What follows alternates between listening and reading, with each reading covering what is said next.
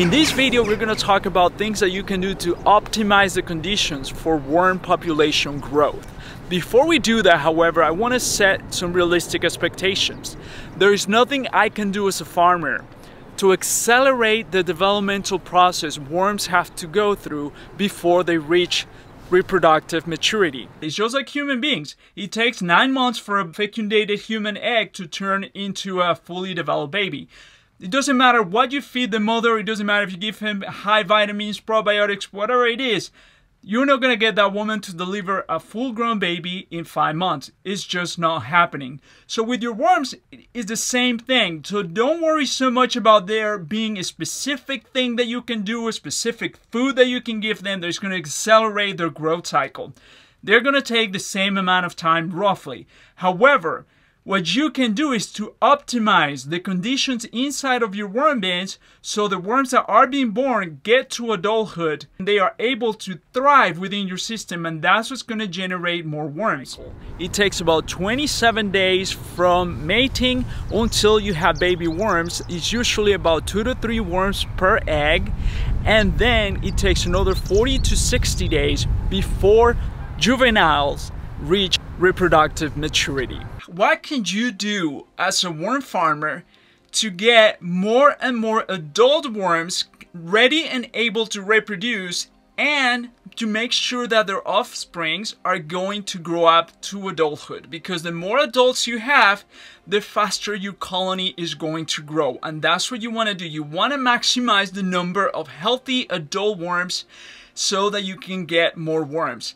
Worms can live up to 5 years, so if you have a healthy being, they're going to reproduce a lot faster than that being is going to be able to hold them. So you're going to have enough worms to start new bins eventually. But the first few months, things are going to be a little bit slow. They're not going to be concerned about, oh my god, we need to make babies. That's not going to happen until they are fully acclimated and they have all the conditions they need in order to start reproducing and creating new life.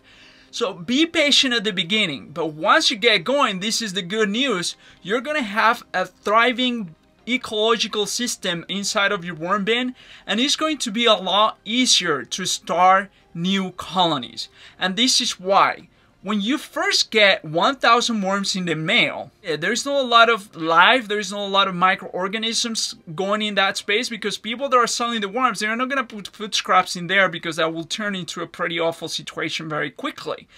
So they try to keep it very neutral, and it takes several weeks once you start feeding your worms for that biological life to start to come into place, for the microorganisms to start reproducing, because the worms are essentially eating the microorganisms. So you need an ecosystem to support your worms.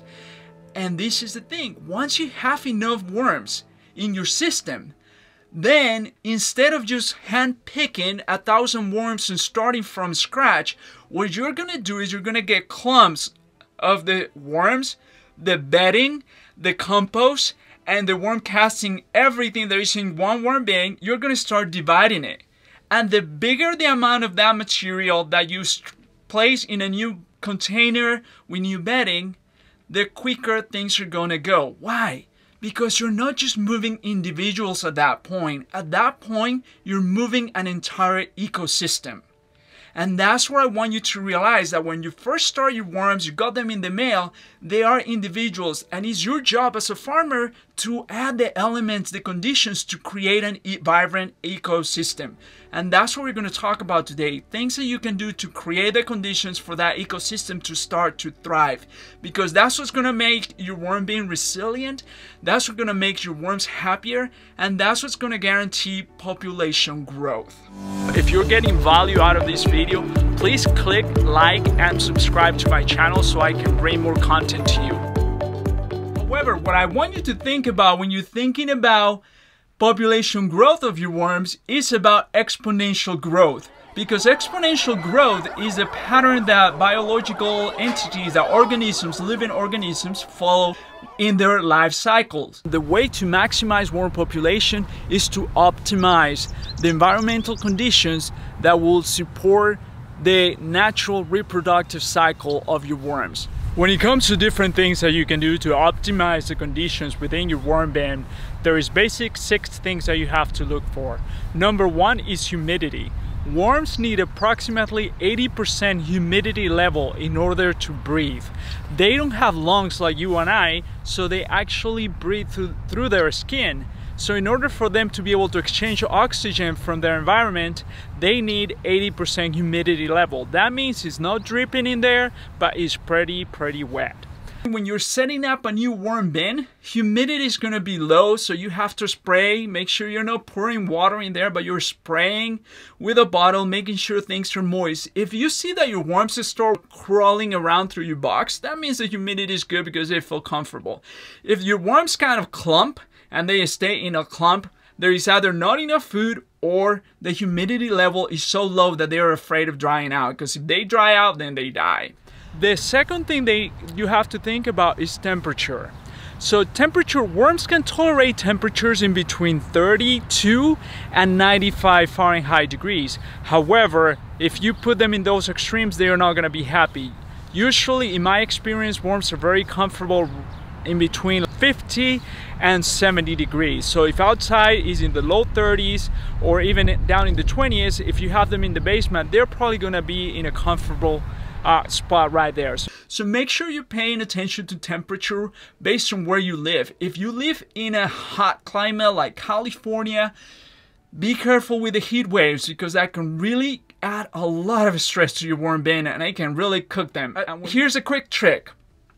If you are in California and you have your worms outdoors or in a situation where you don't have AC available to them and the temperature gets really high, something that I used to do when I was living there, I put a plastic bag and kind of a space around, kind of shape, create a little square, and then I drop an ice pack right in there, and then I close the bag so worms don't crawl inside of your plastic bag.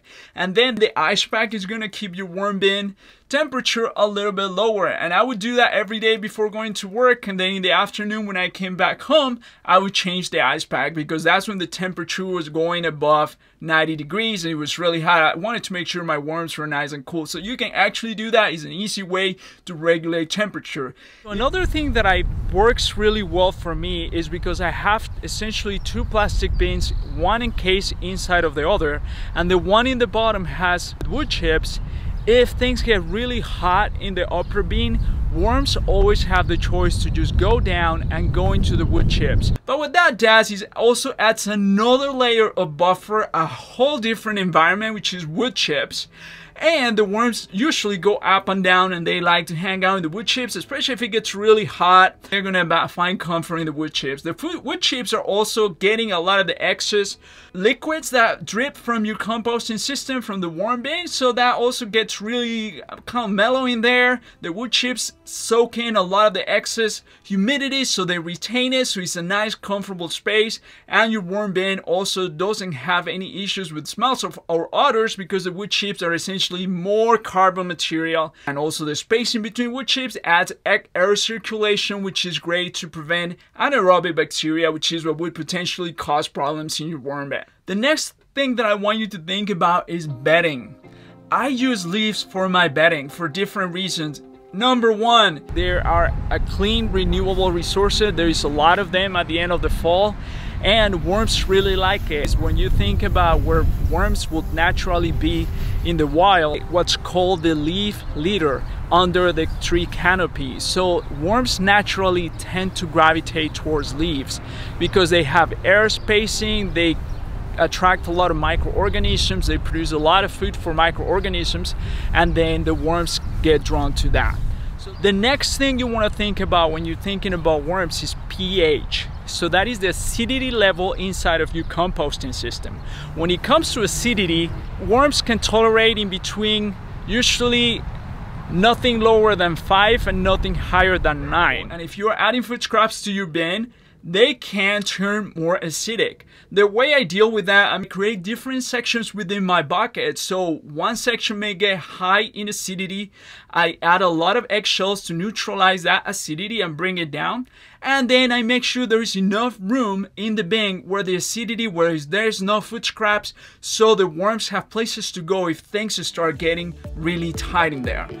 And please check out my other video on bokashi and how I use bokashi to feed my worms, because that's something that I've been doing for the last few years, and it really helps me accelerate the decomposition process inside of my worm bin, and it also helps a lot with the excess fluids that a lot of food scraps have. So stay tuned for that. You want your worm bin to have more carbon, more brown material than green material or green waste. So think about it in the same terms you would do with a composting bin. In your composting bin, your worm material is usually the vast majority, and then you add your food scraps, and that turns into what's called the high nitrogen green material. Your worms usually feel happier when that ratio is 50:1.